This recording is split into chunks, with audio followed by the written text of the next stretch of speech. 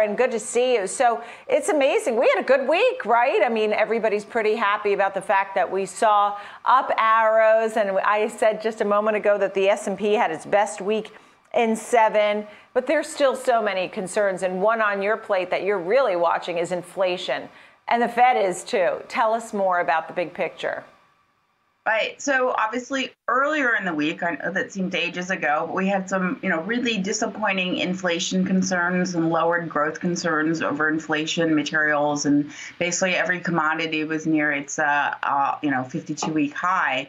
And I got a lot of questions about why are yields dropping, and they have been for most of this week, rather than rising with all this inflation news. And it's really about that risk assessment, moving into less riskier assets like bonds, therefore pushing the prices up and lowering the yields, and moving out of equities. And we saw that pretty systematically earlier in the week, where we saw the bond prices go up and the equity prices go down. Now, today's looking at the last 2 days have been looking much better. As you've been saying, we're finally getting one of the more positive weeks for the markets. And we've seen even some days where the market actually finishes up. We've seen a lot of days when the market goes up and then finishes down. So perhaps this risk off was just a very short-term call. It was just a 2 to 3 day event. We're seeing a little bit of more buying on the dips, but yields are still going down. So I still think that we're seeing more a risk off of buying into bonds, as we're all concerned that this is going to slow growth longer term for the next several quarters.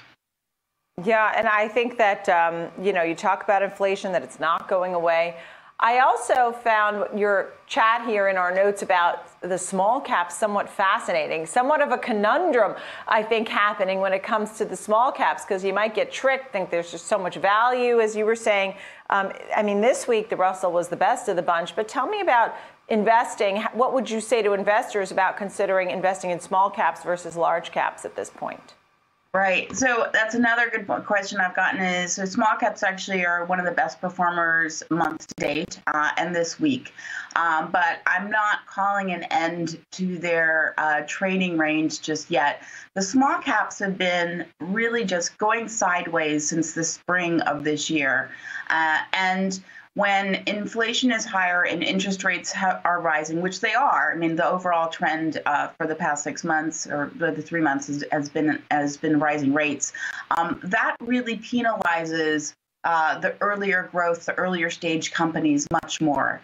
And generally their valuations quickly come down as interest rates rise. And so you can see that, we haven't broken out of that range. It's still hovering. It hasn't hit its spring highs yet, a return to those spring highs. And even though we've had a couple good weeks, I think this is again going to be another issue where the small caps are stuck in that trading range and then come back down. Because with inflation, they're much more exposed to higher capital costs. They're much more exposed to higher borrowing cost. And so they're the most vulnerable. And so I don't see the buy signal just yet. Do you see the buy signal for anything? I know you were talking about large caps and some concerns about forward-looking PE and that, that it's been declining. And so where should people invest? Right. So certainly the large caps are looking much more reasonably priced, and there's some debate about since earnings have been systematically underestimated for the past 5 quarters, and it looks once again that we're having these much larger than normal surprises. And so really, is the forward earnings really 20.5 times, or is it really 19 if you adjust for estimates? But regardless, that's still high. Pre-pandemic, the average was more around 17 times forward earnings versus 19. So it's definitely not cheap. And so I'm not advocating buying the broad market just yet, even though earnings have been coming, the PEs have been coming down, basically because the earnings have been going up. I really am very careful about what stocks and really being selective that any stock I get into has a more reasonable price and a more reasonable valuation that's somewhere close to its pre-pandemic, unless there's something really generally different about its growth outlook. for that stock. Right. So quality and valuations are definitely something. So I'm very selective about what I get into here. Yeah, it's interesting. So you're saying you're not recommending buying into the market. So what are you recommending then? Wait until when? Tell us more. So yeah, I've been very picky about stocks. I haven't been using a lot of ETFs, but really being cautious about high quality. But certainly, if you're going to get into the S&P 500 after September's decline, is certainly a better position than any other time if you do want to use a simple ETF rather than doing selective stock picking. But I would say that it's likely that we'll probably still have a bit more of a dip towards October, and then perhaps we hit that sort of typical Santa Claus rally in November and December. So if you are going to get into the S&P 500, get in before get in towards around Halloween.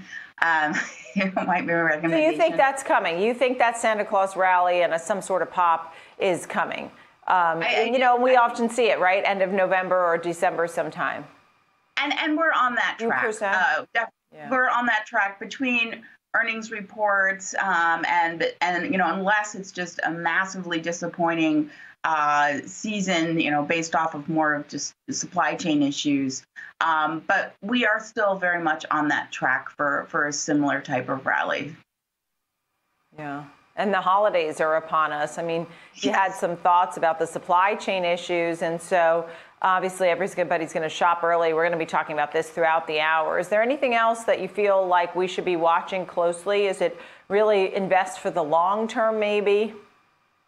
Yeah, I think, we all need to perhaps with inflation, set your expectations maybe another 6 months out. As we digest, it's been difficult for Wall Street to be really good at predicting, as we've seen with estimates. Estimates have really been unusually low. We've seen much higher surprises, much higher beat rates.